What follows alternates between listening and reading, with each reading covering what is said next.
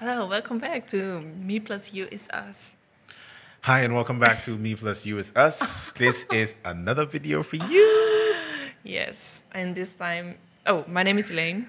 And I'm Kwame. I'm pulling Elaine back because she tends to want to go over the mic. Whoop, whoop. Yeah. But anyway, we're back with another video.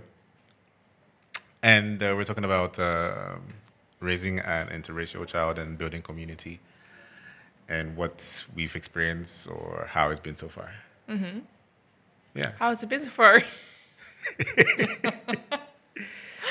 Well, so far, I've realized that, we did talk about it in one of our videos that, the things that have surprised us the most about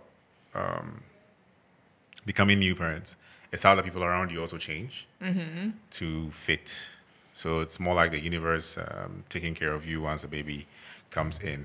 And the community has been one that has not been forced. That's one thing I'm really happy about. Yeah, and one thing I'm also really happy about is the fact that everybody around us is very open-minded, very empathetic, understanding. You know, also respecting boundaries and not going over. If you do tell them that, oh no, I don't do this, or we don't do this way for the baby, or we prefer that if you're going to handle the baby or do this with the baby, you do it this way. They don't take offense. Like, they are really happy to just and that's just a general overview of how I feel about what we've experienced so far. I don't know if it necessarily relates to interracial. I think it's just more being fresh parents. Yeah. And how people around you act to it. I think for like raising a baby, I mean, he's now 3 months in two cultures, so he won't remember a lot. But I think for us, it was nice that we've had some time in Netherlands, and then now we have our time in Ghana. Yeah. And there are differences, I think. In Netherlands, you have the culture that you visit like the baby individually. The most gifts are like fun gifts, like toys. Yeah. While here in Ghana, people really like put together Functional things you like need. diapers, wipes, Body lotion, soaps. yeah, which I really appreciate. Yeah. So here, as she's saying, people come with things that you would need and use. Yeah, we actually use all the gifts that people gave us here in Ghana. It's really nice. That's the beauty of it. But it's a good like balance, because then we have some books and toys from Netherlands, and then we have the very practical things that we need to use on a day-to-day from Ghana. Yeah, even though people sometimes splurge with toys, but like Ghana is mostly functional, but it's nice. Yeah, I think that's because the general, babies are expensive. That's worldwide. But Ghanaians go on the tangent of they know how much people usually cry or complain about. Whoa, I've bought so much baby food, or whoa, do you know how much diapers cost, or Yeah, especially now. Yeah, they think of that and they think that, okay, if I'm bringing just a little bit of that, then if somebody else is bringing another bit, then it's enough if you compile that to get a lot to use for a few months. Yeah, and I think one thing we also did intentional is that the baby has a Ghanaian godparent and a Dutch godparent. Yeah. Because we think it's important for him to have like godparents in the first place. Because I don't think the baby should learn everything from us. Because we also don't know everything. So these are his people. Like if he has anything in his life he wants to discuss. And besides the fact that it's, we're not the only people going to raise a baby. It's also that we are from two cultures. So geographically, if we're present in Ghana, or even if the godmothers are both in Netherlands or wherever they find themselves, he has two places he can be or can go. Yeah. You know. So if geographically we're here, his godmother is here. If geographically we're there, has a godmother in the Netherlands. And it works that he has these two people in his life to take care of him besides family. Yeah. And close relatives who are also in charge of his well-being. Yeah, and I think for us it will be difficult to understand how it is for him to grow up like in between two cultures and also being Ghanaian and being Dutch. That blend we will never really understand. But I do think, fortunately, but we didn't really force it. But we have a few mixed nationalities friends As well, yeah. Some We're have fortunate to already have, have such a like community. kids, some not yet, or some I don't know about their plans, but Yeah. I think it's important that it's nice that we have also people who fit in like kind of the same category as Category as us. and him. Yeah, because it can be difficult, like having two cultures, having two different races. People interact differently with us.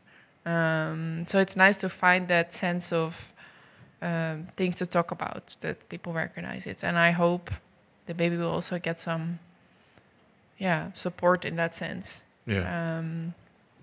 Because I don't think it's easy growing up in two cultures. But on the other hand, there's such abundance.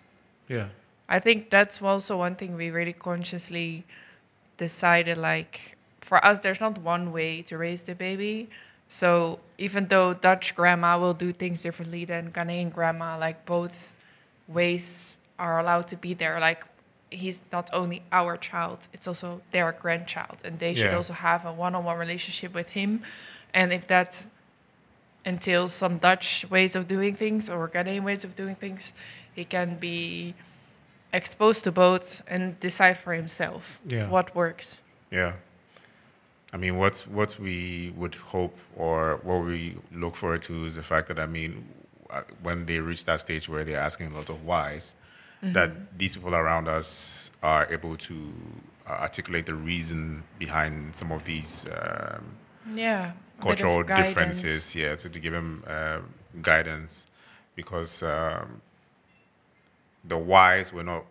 I, for one, growing up, a lot of the parenting styles or here in Ghana, you're not allowed to ask a lot of why to get a lot of explanation. It's more like your parents know is best, and that was it. Yeah. So we are hoping that with how things are opening up, with how newfound vocabulary for a lot of things that people go through, and the fact that the world is actually becoming more and more a place for people like him, as in being interracial or having two nationalities, that they are, well equipped to answer these questions for him, so that in his head he's not going about wondering if I belong here or I don't belong here, or if I do this, so that his navigation becomes rather and easier. I hope he feels that he belongs in both, but maybe he will have a preference, and that's also fine.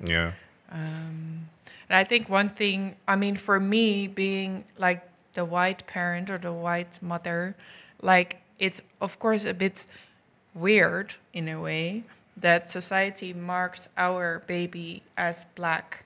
Like that's what people see, right? So I think for me that's where there's a big learning opportunity, because of course I'm aware about like my color, whiteness, versus living in a place where majority of the people are black. So I'm aware of that, but I think raising a black child is gonna like open up a whole new can of worms of things to deal with. Both in Ghana and in the Netherlands. Because that was also the case when Kwame came to the Netherlands, and I was looking up, my English is a bit low, looking like closely to how people interact with Kwame, and not all interactions are marked by race, but there were some interactions that were marked by race, and I was so surprised because I've never experienced that so up close. And I'm not saying it's only going to be negative, but I do think it will open me up to even a bigger awareness and learning, like how to navigate these things. And Yeah. Because ultimately, I mean, he would go out, he would experience things, and he would come and ask us, either you or me, and he would not come and Yeah. ask because if something happened to him in a maybe a racially charged way, that he would want to find out from only the mother why this is happening, or only the father why this is happening. Whoever is available, if you can explain to him. Yeah. So we are both tasked with knowing how to have these conversations. Yeah, and I do think we do have a good foundation to talk about these difficult things, like difficult encounters, because I mean, it is a difficult conversation to have, even in your relationship, Yeah. let alone with your children. But it's definitely something we need to have. And I don't know, I'm just curious to see how things will unfold. And I'm sure I'll make mistakes, Yeah. but I'm ready to learn and see how best we can do this together. And that's also why it's nice. We have a community of both Dutch people, both Ghanaian people, black people, white people, people from And other... people who are in the middle, Yeah, who have both experiences from both yeah, worlds. and I think it's. I hope that will help us also navigate some of these situations that will be coming at us, and how to do that in a kind of a centered way. Yeah, I guess we're lucky that we're surrounded by these people. I don't know how we Yeah. attracted them, but the people around us, I can confidently say, are people that we're happy to have in our circle and in our social space. Yeah, but a I do family. think so. I agree. We're lucky, yes. So it's. I mean, chance is also a big part of it, but we are also very intentional about how we spend our time. Yeah, So it's also how we have grown over the years, and how intentionally you check up on people, and we really take our And time. who We're you careful. think- yeah. Like if it's not real, like I'm not going to hang out with you. Like if I can't talk about something that's on my mind, I'm not. I mean, we can have fun and all, but then the depth of the conversations and possibility of Yeah. learning from each other and the support you get in turn. yeah, I mean, bouncing back is very important, and we've been able to consciously yeah. build such community. Yeah, and I think also what helps us a lot, and that's also if you've watched our videos before, like we try to learn from each other, and I think we're doing. For me, I do the same with like motherhood tricks and stuff. I have a few colleagues at work who also just gave birth, and one is a mix, like she's Dutch and Congolese, and the other one is from Togo. So, but she's here in Ghana for a long time. So everybody has like different tips and tricks, and I'm like, oh, are you doing that like this and like this, and then we're comparing notes. I'm like, oh, are they doing that? Are they doing that in the Netherlands? I'm like, no, I don't think so. Yeah. So I guess it's like you practice, you come back to evaluate, you move forward. It's a lot. Yeah. But, well, I guess we'll see how it goes. You cannot really, I mean, you can have certain principles, but Yeah. I think open-mindedness is one, and open-mindedness in like open for other cultures and habits, but also open to acknowledge that we don't know everything. Yeah. So we're open for feedback. We're open to learn from others, whether it's like our parents or our friends or Colleagues who can help. or professionals. Yeah. So we're really happy with that, and we want to know if you're also in our situation and how it's going with the kind of community around your child and your family and your circles.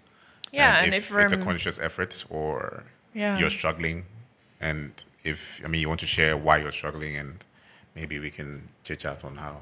Yeah, maybe we're totally missing a few points. I mean, we're just parents for 3 months now. Yeah. So everything is very fresh. But so far, not uncomfortable with our social circles. That's the part where I really am appreciative of.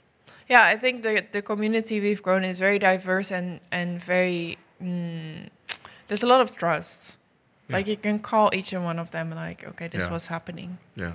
Everybody's an uncle and an auntie, and please like join the party. Yeah. It's nice. Uncle and auntie that we have consciously chosen for our child. Yes, they made the bar. Yeah. So yeah, we're happy. with Yeah. that. Okay. I think this was it for now. I'm sure this is a topic we'll like Revisit. circle back to. Yeah. Yeah. And if I just talk like a work term, let's circle back to. Circle back. Yes. Business developers and all the emails. Anyway, Yeah. thank you so much for watching. It's work in progress.